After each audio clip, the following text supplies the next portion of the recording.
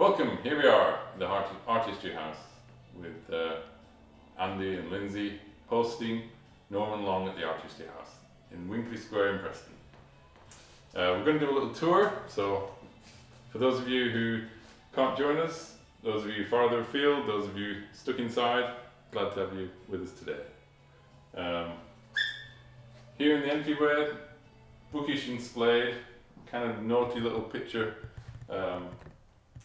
A little bit of symbolism of a spade in a bucket, but I'll leave the rest up to you to figure out. This little collection over here. Yeah, is it rude, is it? Yeah. I know that. Yeah. A little collection of a couple of paintings from life, one from a photograph. I like the idea that you can't always tell which is which. So on Tuesday evenings we hire a model in normal times and paint away. So these two are painted from models sat in the studio. This is a garden bench we had in the studio for a while, for a bit of authenticity, but the backgrounds are invented. Everyone's going to have to excuse my focus pulling. It's not the best. Great. They're wonderful. Okay. Okay. Moving around the house. This is Winter Concourse 2. It was finished and exhibited last year and then completely overhauled. I did an online course with an artist in America, Zoe Frank, and really inspired me to pursue paintings for longer. There's even a sense of pattern in here, which is really dangerous for me. I've never done pattern in my work at all. I got a very gratifying email from a really good painter in America when I sent images of this work and others. He said, "You're moving very fast and dangerously." And that's really, from a good painter, that was a huge compliment. It's interesting you say about patterns, because I see patterns in your work anyway. Really? Yeah, but obviously if they're exaggerated patterns, I agree, but that's definitely I see patterns in your work. Well, that's cool. A lot of this is about the tension between abstract and representation, like finding the figures rather than them being immediately revealed. Yeah. So it's more of a process of discovery for the viewer. Like if you look at the face down here, the biggest area of contrast is at the edges where there's colour and tonal contrast. But in the middle of the face, it's quite really close in colour. You might not even be able to see it on camera. But so it's about drawing attention away from the obvious things of the face, so that the painting becomes more of a discovery. I see it now. Yeah. Great. Cool.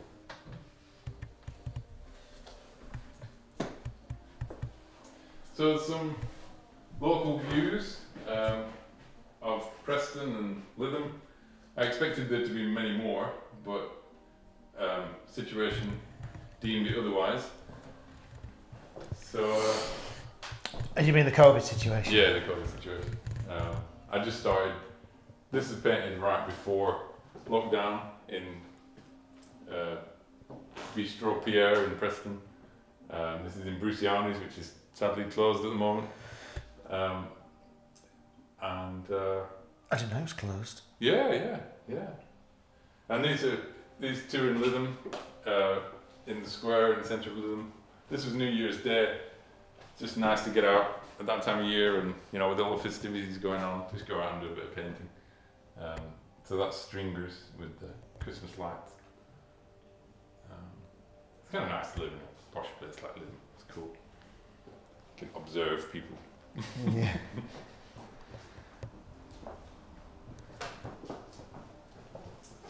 Yeah. Some of this work, there's a nice connection between stuff that I set for my students, exercises for them to do, and inspiration from other artists and subjects that are around me. Often those things mesh together in an interesting way. Like this one and some other paintings were influenced by a guy called Patrick Lee, another American painter, who works on a square format and really figures out the darks and the light pattern before he even starts. Or it's really simple and very high key, so very light colours. So this was kind of an exercise. I just took a picture of Lindsay, my wife, on my phone, and edited it simply, and then started with just yellow and white, like a yin and yang pattern, and then developed it from there. So obviously it's a subject that's very close to me, but it's a technique taken from somebody else, and it's a task that I set my students. I never set my students a task that I don't do myself. So then it becomes this, all these things come together, but then it becomes very personal. Obviously it's my wife, and I used to paint loads from life, but now we've got 3 kids, that doesn't work too well. So anyway, it's nice to paint it. It's lovely that. So this is an exhibition in Lytham a couple of years ago, so I did a lot of work around the area. This is the Paradise Wall in Lytham Hall. Lots of paintings on the beach and Preston Marina. My focus pulling's atrocious. Don't know what focus pulling is. Just well, getting it in focus. Alright. I'll just walk around that way. Yeah. I mean, we were concerned when we put this wallpaper up. Is it going to work with art? But it's busy, but it sort of works. Yeah, I tended to use quite the ones in white frames in order to break the distance between the painting and the wall, but it does work. It's cool. I think it particularly works with the little still lives in the corner, but we'll see them in a sec. This is Evelyn Park, not very far from here at all.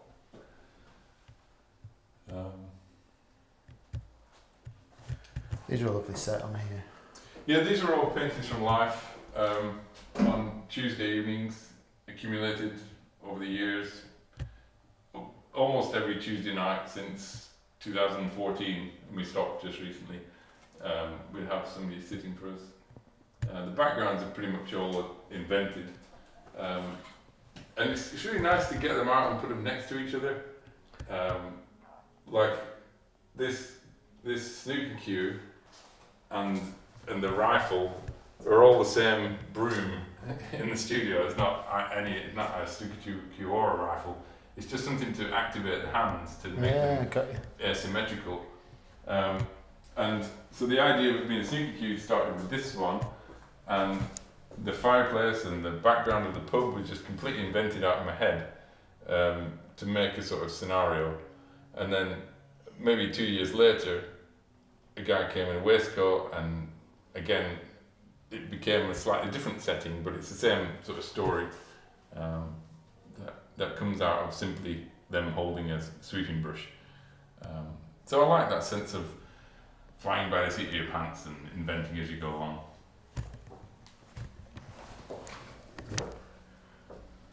So I think these work really well with the wallpaper. You know, the kind of echoing of the pattern between that and that.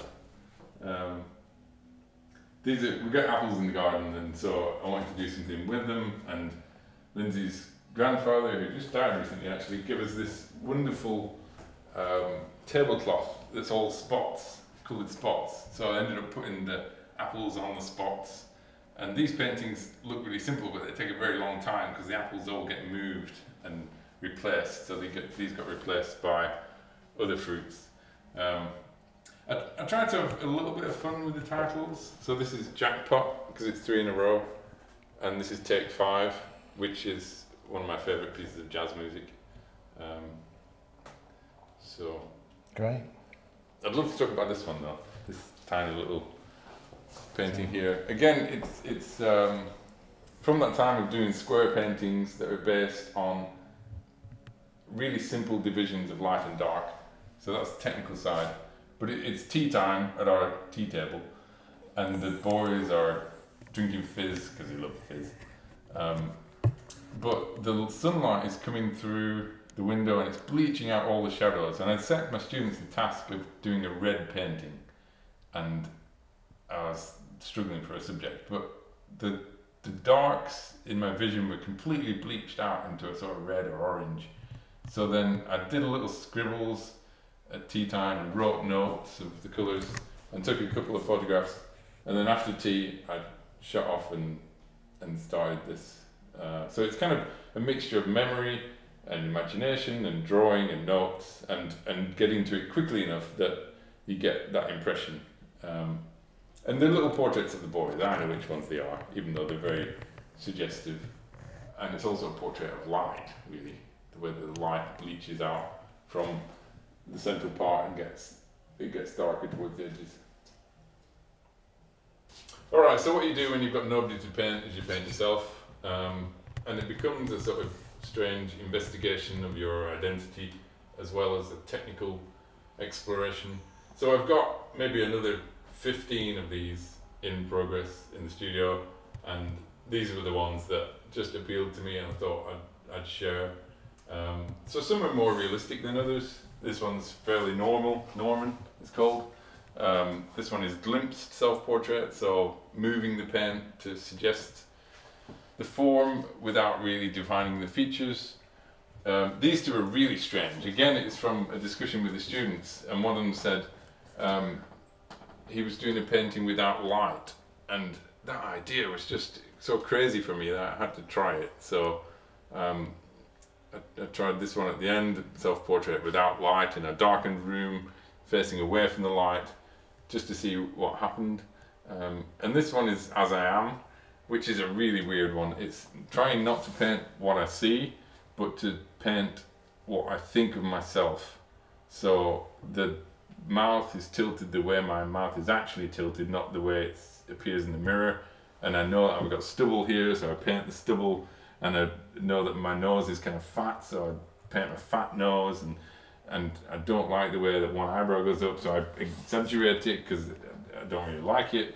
So it's a really sort of emotional experience painting that, also kind of funny, but it's against all my training. I've trained myself to just look at shapes and colours and to just paint them, not what your mind is telling you. But here I'm painting myself as I am, or as I think I am, so that's a bit crazy. Brilliant. Oh, I'll go here. Everyone's going to be throwing up watching this because I'm moving around all over the place. I do apologise. It's alright. So this is, again, a painting from life. This is Fiona, who's one of our great models. And the background is completely invented. She wasn't sat on a bench like this at all. She certainly wasn't sat out in the snow. I remember often I'll place the figure in an odd position so that there's space either side, just to create a scenario that you've got to do something with. So I remember driving to the studio one day, puzzling about this, thinking, you know, how can I make it interesting or something? And it was snowing, so I just started to paint snow in, just put white paint on, and then these are based on cut photographs of the kids in the backyard playing in the snow. But this sort of painting took probably 3 years on and off. Not because I'm constantly painting, but because I'll paint on it for a while and then not really know what to do next, so leave it aside. So hopefully the surface of the painting gives some evidence of that process of scraping it off, like this is scraped off and this is piled on and this is glazed over. And so the surface of the painting is really an evidence of the fact that it's not just painted quickly and confidently. It's figured out over a long period of time. Superb. I'm a bit dark on the stairs, but we'll go up. Yeah. This is a painting of my wife's niece, Phoenix, a while ago in the attic. It's kind of a dark painting, and I'm not into dark painting, that many dark paintings, but it needed to be because it was an attic picture. And it's kind of mysterious, a little child walking down an attic. It's called Attic Adventure. And this is another painting from life, The Empty Chair. Again, not just painting a portrait of a person, but trying to create a sense of a mood or a narrative. I visited my dad a lot in different homes, and they always have these kind of winged armchairs, and it's empty at the moment, so it might be saying something it implies through his pose. I don't like to define exactly what the story is, because that's for other people to make up, but it definitely means things to me. I'm going to come over your shoulder, yeah? Yeah. Right. Okay. Everyone's getting a good view of the house, if nothing else. I like this one. You do? Yeah. Oh, So this is a self-portrait I did when I was at the academy in America, and it's painted in the classical style that we were taught. You can see it, can't you? Yeah, it's quite different to how I paint now, but it's good to learn the basics of stuff like that. Like an American baseball player. Yeah, there's a baseball cap as well. And I did wear a goatee when I was over there, which is to blend in a bit. This is a comedian who sat for us. This is painted over 2 sessions. His name's Willie, but I've not been able to find him on the internet. But yeah, he's an American from Washington DC, and he's a big guy. He's a comedian, but his jokes are quite blue, so I'm not going to tell you any. It's great. I love the colour in it. Okay. So after a big exhibition last year, getting back in the studio, really with no idea of how to start again or what to work on, I just got a really few basic still life objects, cups and plates and things like that, and just set them up and started painting them. So these 4 paintings, and there's a couple more that didn't quite get finished, have come out of really strange genesis of almost pure invention at times, and then just putting the paint on. A lot of the time I'd stick tape on them to figure out if it was better to be brown or white there, and they've all got this unexpected development. Like this one, when I went to, I love Five Guys, it's an American hamburger place, and so I got the stuff from Five Guys and brought it back, and it's hard to explain how unrealistic these pictures are. This one in particular is the last one that's finished, and it's more about, most of the time is spent away from the subject, trying to echo shape. So this is an echo of the egg shape, and this egg is it's pretty much the same size as that egg, which it shouldn't be at all. Like spatially it should be much smaller, but I'm interested in how shapes echo each other. This is the same little curved shape echoing all over the place. So most of the time is spent messing about with the paint and trying to figure it out, and then I put the objects in place to make it look realistic, as if it's just intended to be like that from the start. This is one of a series of large paintings of crowds. Who knows where that thought came from, but some of the initial photographs were, we were down getting visas for the kids in London, and it was the day of the tube strike, so there was twice as many people around as there normally was, and we were up in a pub looking down on all these people, just swarms of them, and one person is fascinating to me. So this idea of these thousands of people, and all so individual and interesting. So there's a little studio over there, and I realised that it's actually some of the same people, but they've moved into the other people and next to them and slotted in. And then as I do the painting, even if I start it from one photograph, people get replaced and invented, so it's in constant flux. So this is another painting that was completed but then has been reworked more recently, and the surfaces got really crusty. So yeah, and this is another little figure from life. It's called Shocked Out. So she just sat like that, and it just seemed like she'd been shopping and came home pretty tired. So there's always some sort of narrative that appeals to me, and I try to expand on that and just make something of it, but not to tie it down for other people. So these are little objects that we have around the house, plenty of them, boxes full of them, random little toys. So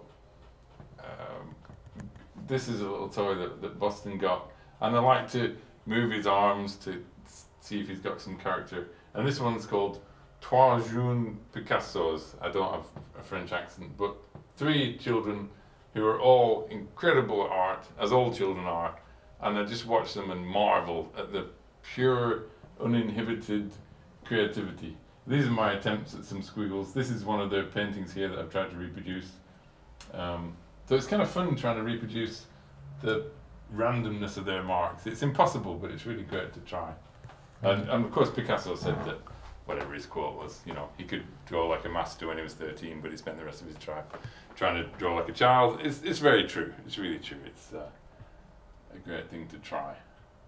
Sometimes when you're just a bit more carefree, it just flows better, doesn't it? Exactly, yeah. So a series of skies. Skies are impossible to paint. They're impossible to pick up on the camera as well, folks. Yeah. The details you can't see on here, unfortunately. Yeah. So these little ones are painted directly from the sky because the photographs don't capture the colour of the sky and its complexity and subtlety. So those are painted directly from the sky. And then as they get larger, they're more invented in the studio from drawings and photographs and the colour studies. And it gives you a chance to play around with the pen as well. So you can, all sorts of wonderful techniques, lasing and scumbling and all these things. Even printing colours onto plastic and sticking them on the picture, because we've got a tendency to make everything ordered and organised, and even organise the clouds, whereas they're terribly disorganised in truth. So some sort of random process helps to disrupt that order that we tend to impose on things.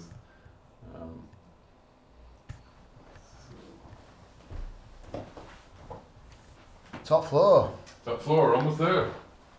This is. It literally is a house takeover, isn't it? It is a whole house, except the bathrooms. Except the bathrooms, yeah. Yeah, this is the study for this one is downstairs. You can see the drips where I've sprayed it with paint and let the stuff flow along, and the places where it's very thickly applied. It did have some writing up there. I was just listening to the radio and it had that song, "Enjoy Yourself, it's later than you think. Enjoy yourself while you're still in the pink." So I wrote "still in the pink" there because of the relationship to the painting. And you can do that as an artist. You can do any random thing you want without any reason to it, and other people will find reasons for it. But yeah, I'm trying to push towards abstraction and that sense of movement. So these are specific people, but I'm not painting portraits. I'm painting the sense of light and the excitement of light hitting the crowd, which I feel, particularly when I go to cities, it's just the most exciting thing ever to see sunshine on people. For me, there's no greater subject.